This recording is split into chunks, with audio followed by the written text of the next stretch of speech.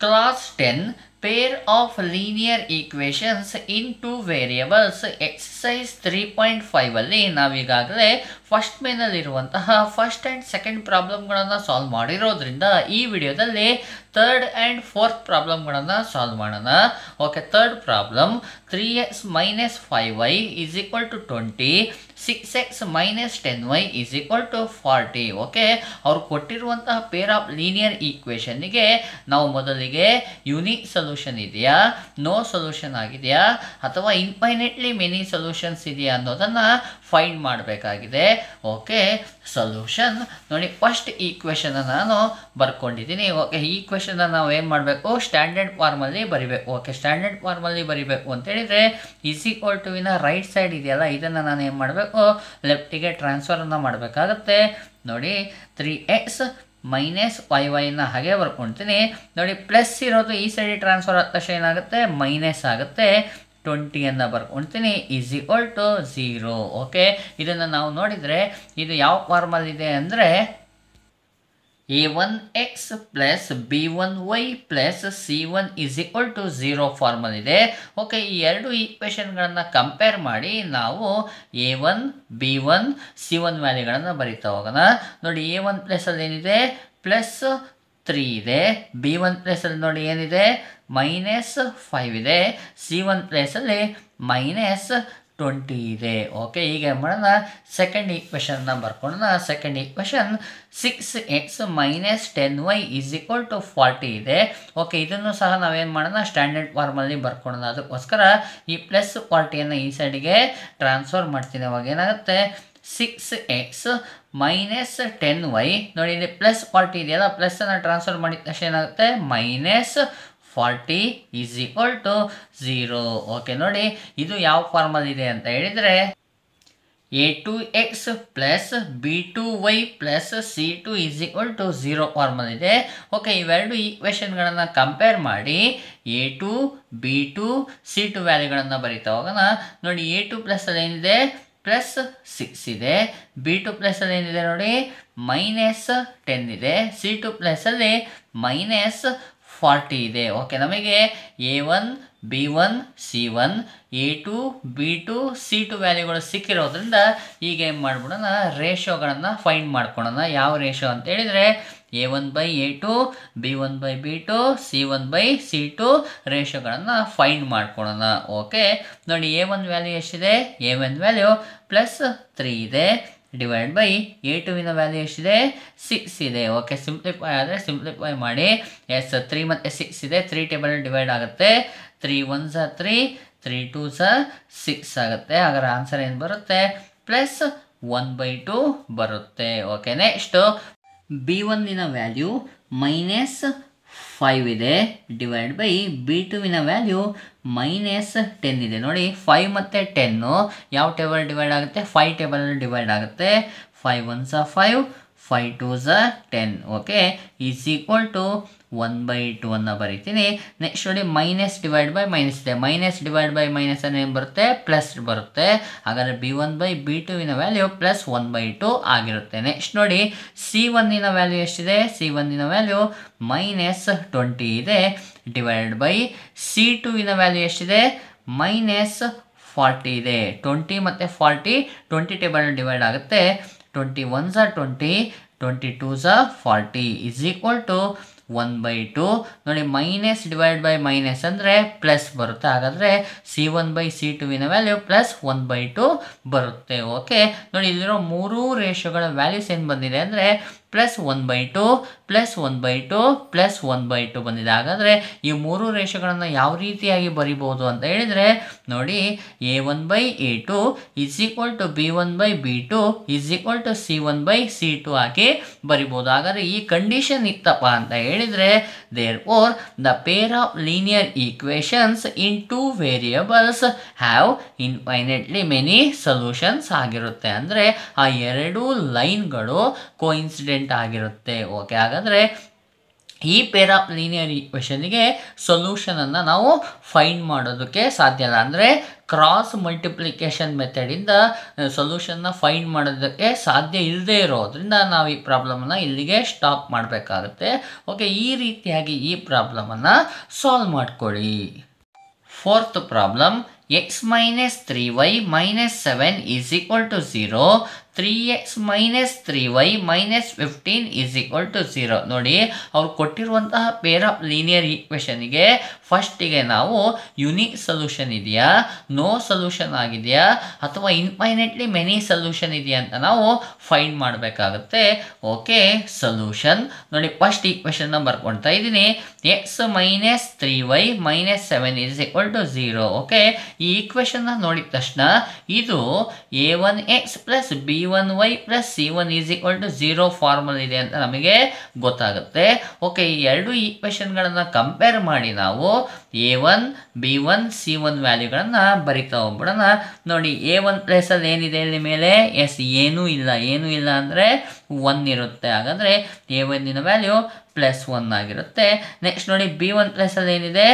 -3 ಇದೆ. c1 ಪ್ಲೇಸಲ್ಲಿ -7 ಇದೆ.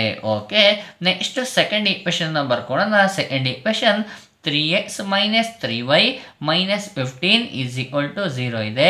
ಓಕೆ, ಇದು ನೋಡಿದ ತಕ್ಷಣ ನಮಗೆ ಗೊತ್ತಾಗುತ್ತೆ ಇದು a2x plus b2y plus c2 is equal to 0 formal ಇದೆ. ಓಕೆ, ಇವೆರಡು ಈಕ್ವೇಷನ್ಗಳನ್ನು ಕಂಪೇರ್ ಮಾಡಿಕೊಂಡು a2 b2 c2 ವ್ಯಾಲ್ಯೂಗಳನ್ನು ಬರ್ಬಿಡೋಣ. ನೋಡಿ, a2 ಪ್ಲೇಸಲ್ಲಿ ಏನಿದೆ? +3 ಇದೆ. b2 ಪ್ಲೇಸಲ್ಲಿ -3 ಇದೆ. c2 ಪ್ಲೇಸಲ್ಲಿ -15 ಇದೆ. ಓಕೆ, ಈಗಾಗಲೇ ನಾನು ಹೇಳಿದ್ದೀನಿ, ಅವರು ಕೊಟ್ಟಿರುವಂಥ pair of linear ಈಕ್ವೇಷನ್ಗೆ unique solution ಇದೆಯಾ, ನೋ ಸೊಲ್ಯೂಷನ್ ಇದೆಯಾ, ಅಥವಾ ಇನ್ಫೈನೈಟ್ಲಿ ಮೆನಿ ಸೊಲ್ಯೂಷನ್ ಇದೆಯಾ ಅಂತ ಫೈಂಡ್ ಮಾಡಬೇಕಪ್ಪ ಅಂತ ಹೇಳಿದರೆ ನಾವು ಫಸ್ಟಿಗೆ ಏನು ಮಾಡಬೇಕು? ರೇಷಿಯೋಗಳ ವ್ಯಾಲ್ಯೂಸ್ಗಳನ್ನು ಏನು ಮಾಡಬೇಕು? ಫೈಂಡ್ ಮಾಡಬೇಕು. ಓಕೆ, ಮೊದಲನೇ ರೇಷಿಯೋ a1/a2 ಇದೆ. a1 ವ್ಯಾಲ್ಯೂ ಎಷ್ಟಿದೆ? a1 ವ್ಯಾಲ್ಯೂ 1 ಇದೆ. ಡಿವೈಡ್ ಬೈ a2 ವ್ಯಾಲ್ಯೂ 3 ಇದೆ. ಓಕೆ, 1/3 ಬಂತು. ಇದನ್ನು ಸಿಂಪ್ಲಿಫೈ ಮಾಡೋದಕ್ಕೆ ಬರೋಲ್ಲ, ಹಾಗಾಗಿ ಇದನ್ನು ಹಾಗೆ ಬಿಡ್ತೀನಿ. ನೆಕ್ಸ್ಟ್ ನೋಡಿ, b1 ಇದೆ ಅಲ್ವಾ? b1 value -3 divide by b2 value ಎಷ್ಟಿದೆ? -3 ಇದೆ. ಓಕೆ, ನೋಡಿ, ಡಿವೈಡ್ ಆದರೆ ಡಿವೈಡ್ ಮಾಡಿ, 3ಇಂದ ಡಿವೈಡ್ ಆಗುತ್ತೆ. 3 1s 3, 3 1s 3 ಅಂದರೆ 1/1 ಬರುತ್ತೆ. ನೋಡಿ, ಮೈನಸ್ ಡಿವೈಡ್ ಬೈ ಮೈನಸ್ ಅಂದರೆ ಪ್ಲಸ್ ಬರುತ್ತೆ. ಓಕೆ, 1/1 ಅಂದರೆ ಆನ್ಸರ್ ನಾವು 1 ಅಂತ ನಾವು ಬರಿಬೋದು, ಅಂದರೆ +1 ಅಂತ ಬರಿಬೋದು. ನೆಕ್ಸ್ಟ್ ನೋಡಿ, c1 ಇದೆ ಅಲ್ವಾ? c1 ವ್ಯಾಲ್ಯೂ ಎಷ್ಟಿದೆ? -7 ಡಿವೈಡ್ ಬೈ c2 ವ್ಯಾಲ್ಯೂ ಎಷ್ಟಿದೆ? -15 ಇದೆ. ಓಕೆ, 7 ಮತ್ತು 15 ಯಾವುದೇ ಟೇಬಲಲ್ಲಿ ಡಿವೈಡ್ ಆಗಲ್ಲ, ಹಾಗಾಗಿ 7/15 ಹಾಗೆ ಬರ್ಕೊಳ್ತೀನಿ. ಮೈನಸ್ ಡಿವೈಡ್ ಬೈ ಮೈನಸ್ ಅಂದರೆ ಪ್ಲಸ್ ಬರುತ್ತೆ, ಅಂದರೆ c1/c2 ವ್ಯಾಲ್ಯೂ +7/15 ಆಗೋಯಿತು. ಓಕೆ, ಇಲ್ಲಿರೋ ಮೂರು ರೇಷಿಯೋಗಳ ವ್ಯಾಲ್ಯೂಸ್ಗಳು ನನಗೆ ಬಂದಿದೆ. ನೋಡಿ, ಇಲ್ಲಿ ಮೊದಲ ಎರಡು ರೇಷಿಯೋಗಳ ವ್ಯಾಲ್ಯೂಸ್ಗಳನ್ನು ಕಂಪೇರ್ ಮಾಡಿದರೆ ನೋಡಿ, ಇದು 1/3 ಇದೆ, ಇಲ್ಲಿ 1 ಇದೆ. ಅಂದರೆ ಮೊದಲ ಎರಡು ರೇಷಿಯೋಗಳ ವ್ಯಾಲ್ಯೂಸ್ಗಳು ಏನಾಗಿದೆ? ಡಿಫ್ರೆಂಟ್ ಆಗಿದೆ. ಹಾಗಾದರೆ ಅದನ್ನು ನಾವು ಯಾವ ರೀತಿಯಾಗಿ ಬರಿಬೋದು ಅಂದರೆ a1/a2 is not equal to b1/b2 ಆಗಿದೆ. ಓಕೆ, ಈ ಕಂಡೀಷನ್ ಇತ್ತಪ್ಪ ಅಂತ ಹೇಳಿದರೆ the pair of linear equations in 2 variables have unique solution. ಅಂದರೆ ಅವ್ರು ಕೊಟ್ಟಿರುವಂತಹ ಪೇರ್ ಆಫ್ ಲೀನಿಯರ್ ಈಕ್ವೇಷನಿನ ಸೊಲ್ಯೂಷನ್ ಏನಾಗಿರುತ್ತೆ? ಯುನೀಕ್ ಆಗಿರುತ್ತೆ. ಓಕೆ, ಅವ್ರ ಕ್ವಶನಲ್ಲಿ ಹೇಳಿರೋ ಹಾಗೆ ಯುನೀಕ್ ಸೊಲ್ಯೂಷನ್ ಇತ್ತು ಅಂತ ಹೇಳಿದರೆ ಕ್ರಾಸ್ ಮಲ್ಟಿಪ್ಲಿಕೇಶನ್ ಮೆಥಡನ್ನು ಯೂಸ್ ಮಾಡಿಕೊಂಡು ನಾವೇನು ಮಾಡಬೇಕಾಗಿದೆ? ಸೊಲ್ಯೂಷನನ್ನು ಫೈಂಡ್ ಮಾಡಬೇಕಾಗಿದೆ. ಅವರು ಕೊಟ್ಟಿರುವಂತಹ pair of linear ಈಕ್ವೇಷನ್ಗಳ ಸೊಲ್ಯೂಷನನ್ನು cross multiplication ಮೆಥಡಿಂದ find ಮಾಡಬೇಕು ಅಂತೇಳಿದರೆ ಫಸ್ಟಿಗೆ a1 b1 c1 a2 b2 c2 ವ್ಯಾಲ್ಯೂಗಳನ್ನು ಬರ್ಕೋಬೇಕು. ಓಕೆ, ಕ್ರಾಸ್ ಮಲ್ಟಿಪ್ಲಿಕೇಶನ್ ಮೆಥಡಿಂದ ಸಾಲ್ವ್ ಮಾಡಬೇಕಾಗಿರೋದ್ರಿಂದ ಅದಕ್ಕೆ ನಮಗೊಂದು ಫಾರ್ಮುಲಾ ಇದೆ. ಓಕೆ, ಆ ಫಾರ್ಮುಲಾವನ್ನು ಬರ್ಕೊಂಡಿದ್ದೀನಿ. ನೋಡಿ, ನಮ್ಮ ಹಿಂದಿನ ವಿಡಿಯೋದಲ್ಲಿ ಈ ಫಾರ್ಮುಲಾವನ್ನು ಹೇಗೆ ಈಸಿಯಾಗಿ ಬರ್ಕೋಬೋದು ಅಂತ ಹೇಳಿರೋದ್ರಿಂದ ಇಲ್ಲಿ ನಾನು ಫಾರ್ಮುಲಾವನ್ನು ಡೈರೆಕ್ಟ್ ಆಗಿ ಬರ್ಕೊಂಡಿದ್ದೀನಿ. ಓಕೆ, ಇಲ್ಲಿರುವಂತಹ ಕೋಎಫಿಷಿಯೆಂಟ್ಗಳ ವ್ಯಾಲ್ಯೂಸ್ಗಳನ್ನು ಸಬ್ಸ್ಟಿಟ್ಯೂಷನ್ ಮಾಡಿದರೆ ನಮಗೆ ಎಕ್ಸ್ ಆ್ಯಂಡ್ ವೈ ವ್ಯಾಲ್ಯೂ ಸಿಗುತ್ತೆ. ಓಕೆ, ನೋಡಿ, ಎಕ್ಸ್ ಅನ್ನು ಹಾಗೆ ಬರ್ಕೊಳ್ತೀನಿ. ಎಕ್ಸ್ ಡಿವೈಡ್ ಬೈ ನೋಡಿ b1 ವ್ಯಾಲ್ಯೂ ಎಷ್ಟಿದೆ? -3 ಇಂಟು C2 ನೋಡಿ C2ವಿನ ವ್ಯಾಲ್ಯೂ -15 ಇದೆ ನೋಡಿ, ಮಧ್ಯ ಮೈನಸ್ ಇದೆಯಲ್ಲ, ಮೈನಸನ್ನು ಹಾಗೆ ಬರ್ಕೊಳ್ತೀನಿ. ನೆಕ್ಸ್ಟ್ B2 ನೋಡಿ, B2ವಿನ ವ್ಯಾಲ್ಯೂ -3 ಇದೆ. C1ಇನ ವ್ಯಾಲ್ಯೂ ಎಷ್ಟು? -7 ಇದೆ. ಓಕೆ, ಈಸ್ ಈಕ್ವಲ್ ಟು ಇದೆಯಲ್ಲ, ಈಸ್ ಈಕ್ವಲ್ ಟು ಹಾಗೆ ಬರ್ಕೊಳ್ತೀನಿ. y divided bye okay C1 ನೋಡಿ, C1ಇನ ವ್ಯಾಲ್ಯೂ -7 ಇಂಟು A2ವಿನ ವ್ಯಾಲ್ಯೂ 3 ಇದೆ ನೋಡಿ, ಮೈನಸ್ ಇದೆಯಲ್ವ, ಮೈನಸ್ ಬರ್ಕೊಳ್ತೀನಿ. C2ವಿನ ವ್ಯಾಲ್ಯೂ -15. A1ಇನ ವ್ಯಾಲ್ಯೂ 1 ಇದೆ, 1 ಬರ್ಕೊಳ್ತೀನಿ. Okay, is equal to ಇದೆಯಲ್ವ, is equal to ಬರ್ಕೊಳ್ತೀನಿ. 1 divide by A1 ಅಂದರೆ 1 ನೋಡಿ, B2 ಇದೆ, B2 ಅಂದರೆ -3, ಮೈನಸ್ಸಿಗೆ ಮೈನಸ್ ಬರ್ಕೊಳ್ತೀನಿ. A2 ನೋಡಿ, A2 ಅಂದರೆ 3 ಇದೆ. ಓಕೆ, B1 ಅಂದರೆ -3 ಇದೆ. ಓಕೆ, ಎಲ್ಲ ವ್ಯಾಲ್ಯೂಸ್ಗಳನ್ನು ಸಬ್ಸ್ಟಿಟ್ಯೂಷನ್ ಮಾಡಿದ್ದೀನಿ. ಈಗ ಏನು ಮಾಡೋಣ, ಸಿಂಪ್ಲಿಫೈ ಮಾಡ್ತಾ ಹೋಗೋಣ. X divide bye okay minus into minus plus ಆಗುತ್ತೆ. ಓಕೆ, 15 3s 45 ಬರುತ್ತೆ. ಮೈನಸ್ಸಿಗೆ ಮೈನಸ್ ಬರಿತೀನಿ, ಬ್ರ್ಯಾಕೆಟನ್ನು ಹಾಕ್ಕೊಳ್ತೀನಿ. ಮೈನಸ್ ಇಂಟು ಮೈನಸ್ ಪ್ಲಸ್ ಬರುತ್ತೆ. 7 3s 21 ಆಗೋಯಿತು. Is equal to y divided bye okay minus into plus minus ಅಂದರೆ ಇಲ್ಲಿ ಮೈನಸ್ ಇದೆ, ಇಲ್ಲಿ 3ಗೆ ಪ್ಲಸ್ ಇದೆ. ಮೈನಸ್ ಇಂಟು ಪ್ಲಸ್ ಮೈನಸ್ ಬರುತ್ತೆ. 7 3s 21 ಬರುತ್ತೆ ನೋಡಿ, ಮೈನಸ್ಸಿಗೆ ಮೈನಸ್ ಬರಿತೀನಿ. Minus into plus minus 15 1s 15 ಬರುತ್ತೆ.